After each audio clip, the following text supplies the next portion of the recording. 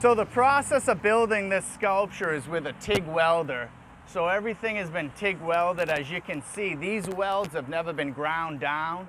And that's one of the nice things about this. You can actually see the craftsmanship in the sculpture.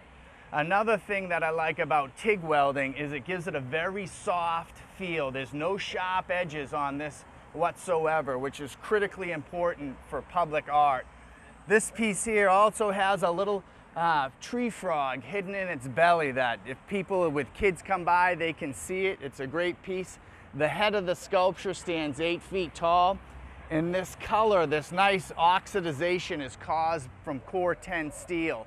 And Core 10 is what the government makes bridges and guardrails out of it, and they use it because it has such a long life, low maintenance.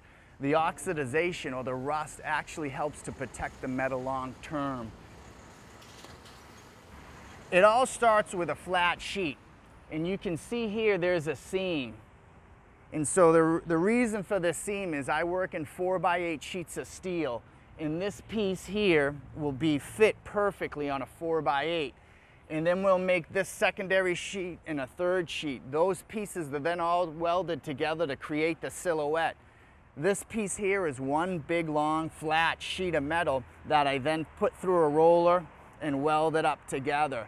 All the curves that you see here are hand bent, and so it's a process through clamping, a little bit of heat when we need it, and leverage to get this metal to bend and form into its shape.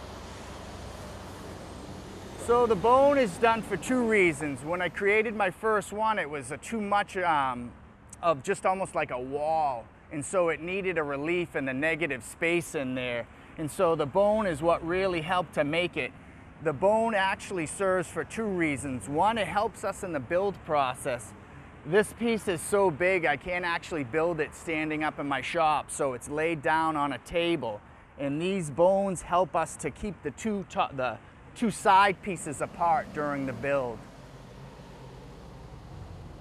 Today in America, it's something like 50% of households own a dog, so there's so much love and passion for these creatures. That's great to come out and see one get its rightful place.